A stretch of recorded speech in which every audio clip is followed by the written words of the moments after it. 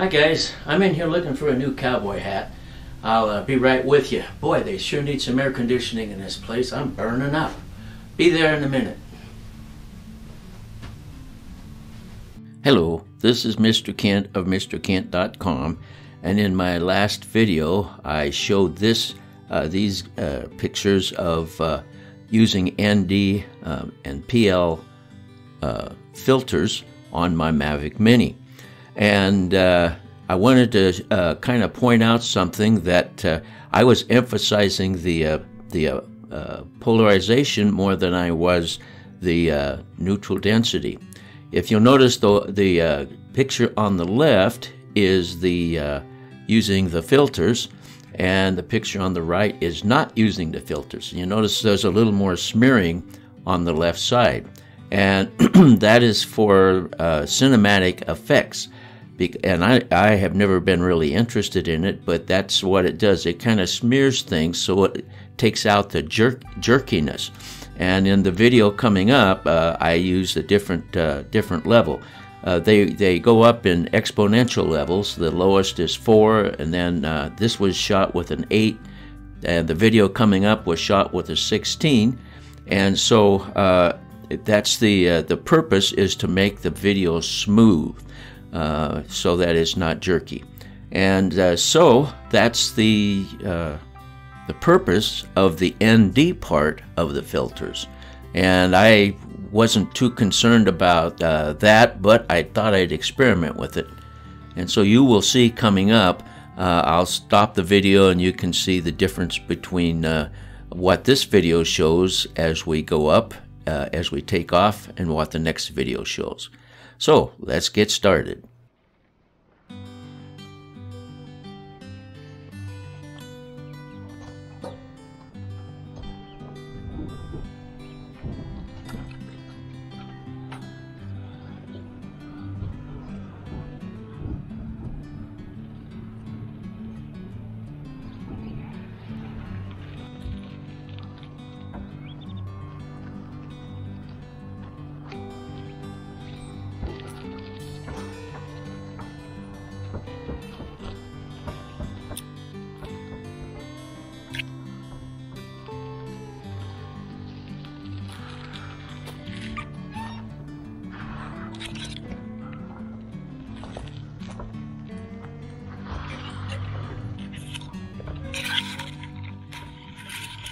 Alright, here I am down at the vacant lot, which is across from my house, and this is also adjacent to the construction site.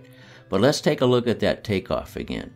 See if you can notice something similar to what I just explained. You notice how there's some smearing as it goes up? Let's take another closer look at it, alright? So, there I am, standing there, and I'm a little more blurry than the tiles on the roof were, because on this video I was using a 16 filter rather than an 8. Now the way the numbers go, the higher the number, the darker the lens. And the darker the lens, the longer the shutter has to stay open to get the right amount of light. And the longer the shutter stays open, the more movement it picks up. And that's how it works. So anyway, we'll continue on with the video, but you'll notice there will be vehicles moving, and you might be able to see some smearing in there. And then as the drone rotates left or right, you'll see a little more smearing there. And all movement of everything, there'll be some smearing. So the idea is to take out all jerkiness from the video. So let's go ahead and look at some construction and some cottontails.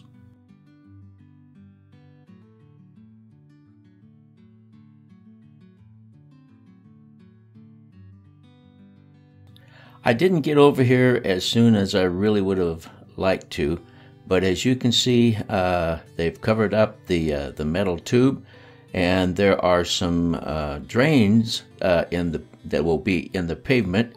You can see there's about 4 of them, I think. One there, and another there, and let me see, there's one up here, and then finally the one that we saw originally.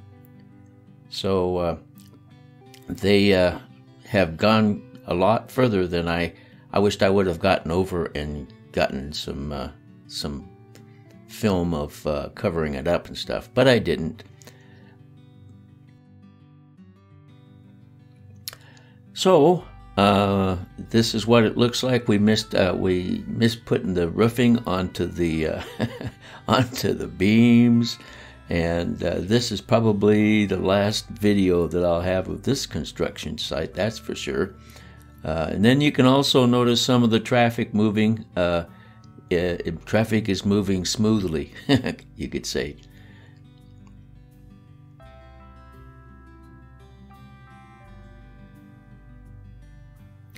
So there we're looking down into the hole that hasn't been covered up yet with a manhole cover.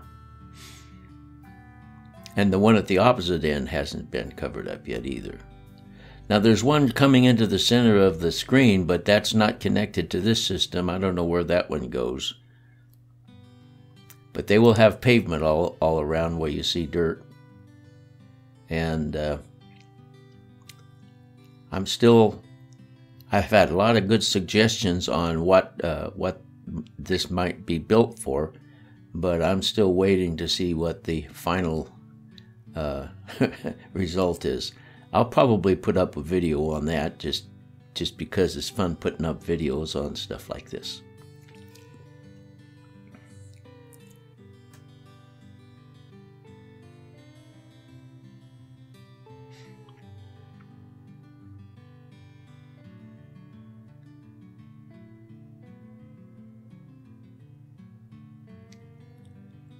And then you can see that beautiful green field. They just cut the hay on that field. So now we're headed over to the other side of the vacant lot where I'm standing. And we'll see if we can spot a couple of cottontails, and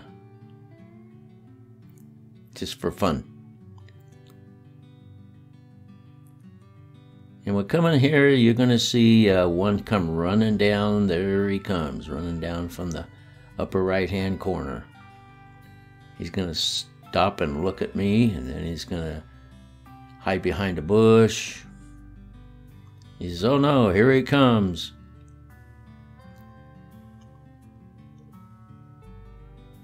And there he goes. He's thinking maybe if I stop running, they won't find me.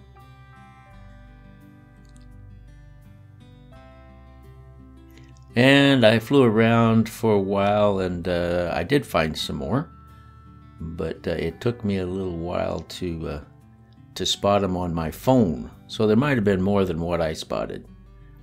But here we go. This is where I saw there's one running there, but I didn't see him on my phone. There's two of them. I didn't see him on my phone until I almost passed them by.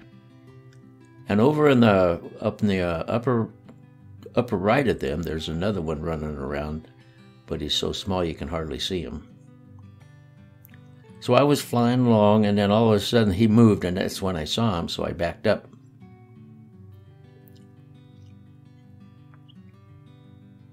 And there goes his sweetheart. She says, "I'm getting out of here." And of course, when I turned to follow him, she was gone by now. But there's still one more sitting up there, but I didn't notice him either, so I didn't come in close to him. Well, there we go. That's the construction and the cottontails. I want to thank you for watching, and God bless.